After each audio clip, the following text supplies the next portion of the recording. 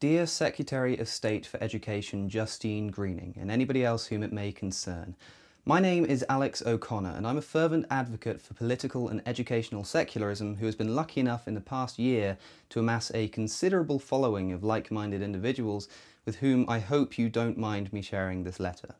I'm also a citizen of the country over which your government presides, who is deeply concerned with what may seem like a comparably unimportant section of its manifesto, but it's a section that I and many others in fact consider to be of a far greater significance than it may at first seem.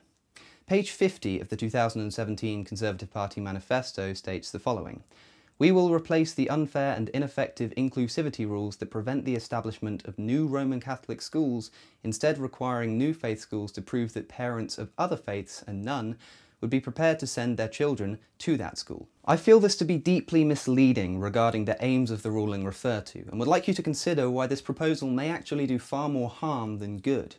As you'll know, in 2010, the Conservative Party, with Michael Gove as its Education Secretary, introduced a cap on the percentage of students that any faith school could select on the basis of religion.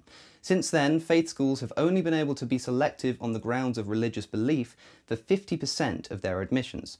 If your manifesto pledge goes through, however, schools will be granted the liberty to fully segregate their classrooms and admit children solely on the basis of religion.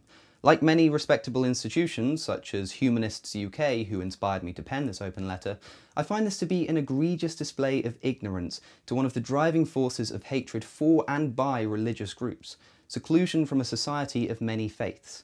If we allow our children to grow up in an environment characterised by a complete lack of religious diversity, how do you suppose that we can prepare them for a world of religious pluralism? How do you suppose we can educate them about the tenets of beliefs that are alien to them? Perhaps the only way to fight back against the kind of religious and anti-religious bigotry that so often floods our headlines. The claim is made in your manifesto that the cap is prohibiting the opening of new Roman Catholic schools, but I also find this to be misleading. It stems from the idea that Catholic bishops are forbidden to not prioritise Catholic students. However, this has been contested, and besides, I think it unwise to base government policy on the internal discrepancies of some particular denomination of Christianity that isn't even the one officially endorsed by the state.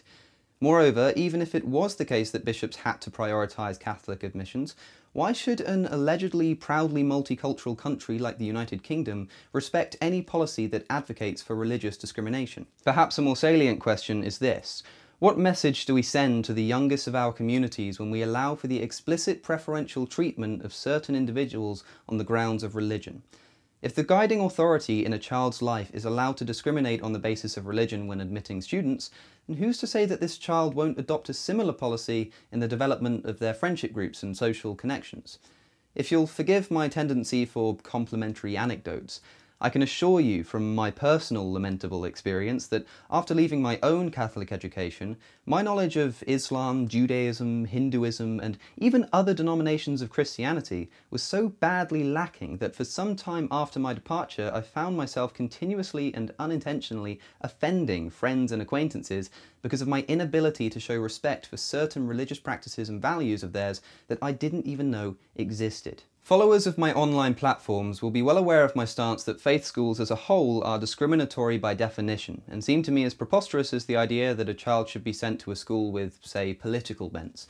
After all, if parents can send their children to a Catholic school, then why not a Marxist school? Both ideologies take a comparable amount of time and education to fully understand and align oneself with. However, I'm willing to compromise, if you are, that is. I understand that faith schools aren't going to go away anytime soon, and so won't even introduce such an idea into the conversation. However, I also recognise that the 2010 cap was at the very least a step in the right direction, and something for which as a citizen I can be proud of my government. It may be tempting to be seduced into believing myths, such as the proposition that fully segregated faith schools can perform better than more tolerant secular schools because of the positive impact of religious influence. But by putting aside personal motivations, it becomes much easier to see that it's the segregation part to which we can attribute an increase in performance, not the faith part. In 2001, for the Times educational supplement, a spokesperson for Ofsted wrote that selection, even on the grounds of religion, is likely to attract well-behaved children from stable backgrounds. Should this really come as a surprise? The all-important evidence is also unequivocally not in favour of your manifesto. In fact, as noted by Humanists UK, the evidence is clear in demonstrating that integration and fair access would be better served by extending the cap rather than removing it. They also point to a recent Populus poll which found that 80% of the UK public are in favour of the cap, and this includes 67% of Catholics and 77% of Christians as a whole. Of course, all appropriate links will be available down below for you to explore at your leisure. So then, I'd like to ask that you carefully reconsider the reversal of the progression that your party so admirably made in 2010. To many, my enthusiasm for this discussion may seem superfluously passionate, but to me this is simply evidence of a lack of public understanding of the enormous importance of this issue. If you can't be swayed by my own words, then perhaps you may be by those of Jonathan Romaine, who wrote in June of this year for The Independent. As someone who takes faith seriously, I opted not to send my children to a Jewish school but to a community one, so that they could sit next to a Christian child, play football during break time with a Muslim child, do homework with a Hindu child and walk back with an atheist child. It's only by mixing together regularly that mutual knowledge and trust can develop. Religious identity should come from the home, and religious education from services and Sunday school, but not divide them from each other Monday to Friday. This country and its inhabitants are undeniably in desperate need of a fuller understanding of the numerous faiths that populate its communities. The choice is yours. Continue to move us towards this goal, or place an unnecessary and morally inexcusable barrier in the way of societal progress. I can only hope that you choose with Britain's best interests at heart. Yours, sincerely, Alex John O'Connor. To those of you watching this video in the UK who agree with my sentiments, I urge you to contact the Education Secretary, which has been made remarkably easy for you to do by Humanists UK.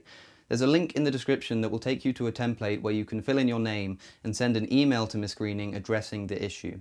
It only takes a moment. We simply cannot stand for religious discrimination and segregation. So please, do what you can. Thanks for watching.